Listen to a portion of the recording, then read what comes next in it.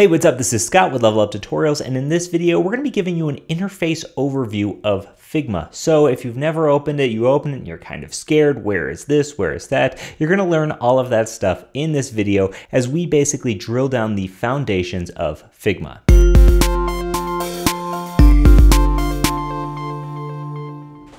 Okay, so here we have our file browser, and this is sort of like home base for Figma, right? Sort of everywhere you're gonna go sort of starts from here. For instance, if you wanted to import a file, whether it's a .fig, which is a Figma file, or a sketch file, you would come here and select this import file, or you could simply just drag it onto the canvas. Now, in addition, we also have our recent files that we have here. We also have our drafts, deleted files, and search, where you can find new files all here. We have a menu button, which you can get to pretty much all of this menu button stuff from your actual OS X or Mac OS file menu up top like normal. If you don't have that, this is a great way to access all of this sort of stuff anyways. You can see we have access to a lot of the stuff we have already. New file, import file, new project. And help and tutorials is a great place to head if you want to hear a familiar voice. I do a couple of the videos over there, so if you'd like to check out and get some more help on some different concepts of Figma, click help and tutorials. You can see their official videos, which I must say are very, very nice. Next, we can do things like sign out, account settings, that sort of stuff. Now, you, of course, will have some onboarding windows here. We're going to simply ignore most of that. I'm going to click through because I'm going to tell you about that anyways. You can see we can also create a team down here in the bottom left, and we'll talk about team management stuff. Okay, so this is just your file browser. Let's actually get into a real Figma file here and check it out.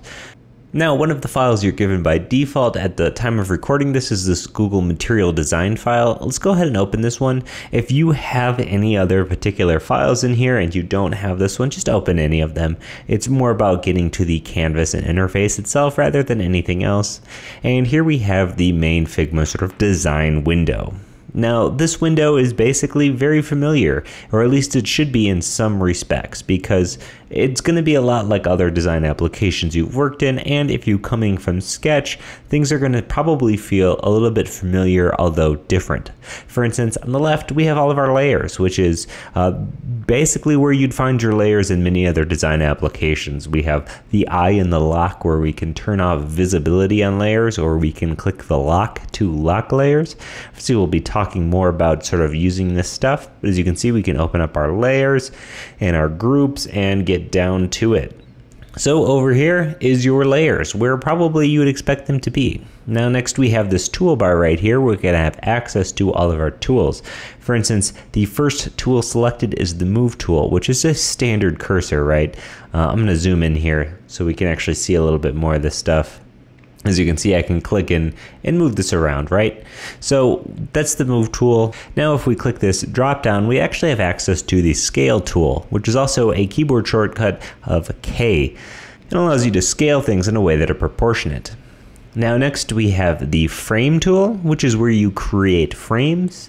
In Sketch, these are called artboards, and Illustrator, I'm not exactly sure what they're called, but they're basically a little miniature canvas within your larger canvas that contains your design. And we're going to be talking a lot about frames as we go, because they're a major concept and something that you use all the time. In addition, in the drop-down menu, you can see that the frame tool shortcut is F, and the slice tool, which is hidden in here, shortcut is just simply the S key. Now, slices work the same way you'd expect as any other design application, where you can click and drag and create an area to be exported, right? So the slice is something that you would then export. Although, I must say that the exporting features in Figma are really great, that you don't necessarily use the slice tool that often, but it's there if you'd like it. Now, next we have our shapes. You can see this drop down. We have R for rectangle tool, L for line tool. We have Shift L for the arrow tool.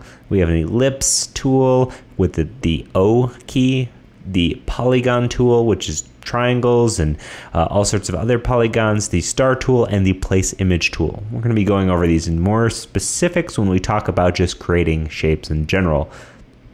Next, we have the vector tool, which is a really nice vector tool. It's basically a pen tool from Illustrator where you can create your own vector shapes and there are some excellent features with this pen tool that really make it stand out above the others, but we'll be dedicating a whole video to those.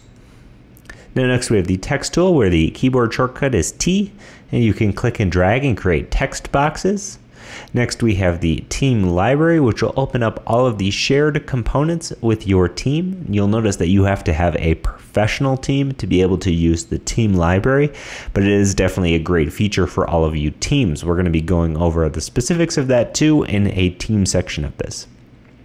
Now next we have comments, is a way that you can leave comments on your design for other editors or viewers to check out and see your comments, maybe comment on them, tell them, give them your thoughts, which actually makes Figma a really nice tool for design reviews. There's some other features involving design reviews too that we're going to talk about that just really set Figma apart from its competition.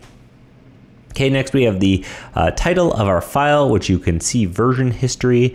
Now I believe you don't get version history with the free account, or at least not a major one. You can see I get a 30-day history. And if you have the professional account, you'll get unlimited version history. Now let's actually select something here.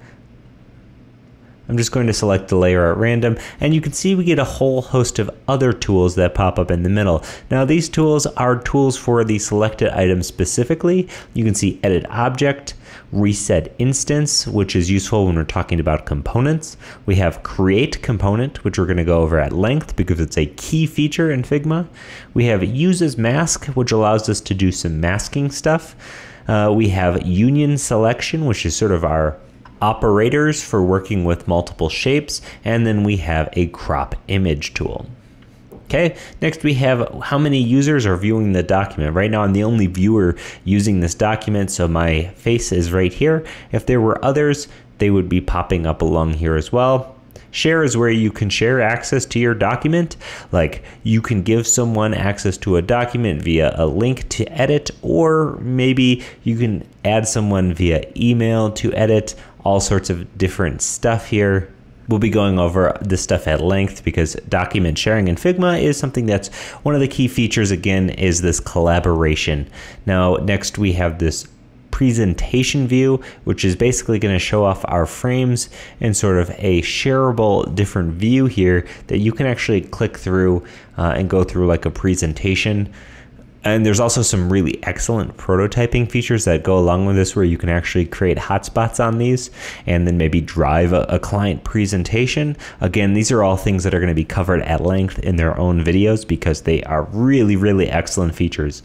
So you can basically do all your design work in Figma, create these hotspots, and click through them, and then your entire audience can browse to this file on the live web version, and they can basically let you drive and show off your design. So, I mean, it's a great way for not only design presentations, but also design reviews internally.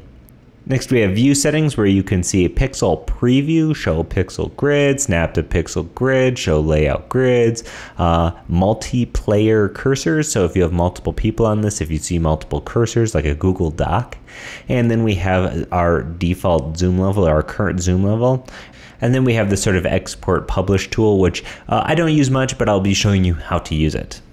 Now next in the right column here is basically where we have all of our info. If you've used Sketch, you'd be familiar with this very same concept. Basically, you select anything. Let me just select an item here, and we get a whole bunch of information about it, like the fill color, the layer properties, the position coordinates, the alignment tools. We have things like stroke, and we can add a drop shadow, and we can do actually a lot more than that once we start getting into some of these features about where we're using things like constraints to pin an object to different positions. So when you're modifying things, like let's say we want to make something like this color a different color, we'll just select this, the fill, and you can see this is where we're going to be going to modify whatever we have selected.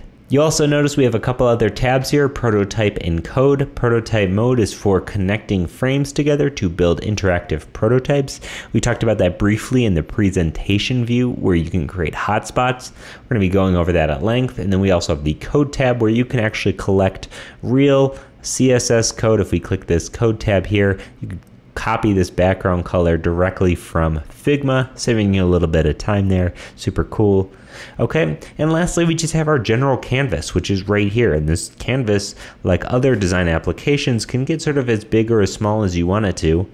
And as you can see, because this is a vector app, we can keep zooming out or in, and our lines are going to redraw nice and crisp. So your canvas is basically a giant blank canvas, and your frames are essentially the areas in which you're going to be working on. But that doesn't mean you can't work on the canvas directly. As you can see, some of these groups up here are just sitting on the canvas and not within a frame. However, typically most of the time, you're probably going to be working within frames. Cool, so this is the interface of Figma. I believe I've covered everything here, and things should be exactly where you'd expect it. Tools in your toolbar up top, layers on the left, information and modification stuff on the right, and your canvas smack in the middle. So over the next course, we're going to be diving into all of Figma's main features. We're going to be creating some real web application designs here. I'm going to be showing you everything you need to know in terms of where things are, or if you're coming from Illustrator or Sketch, you know, the stuff that you'd be used to existing in those applications, where they are in Figma, because like I said, things are the same, but they're a little bit different.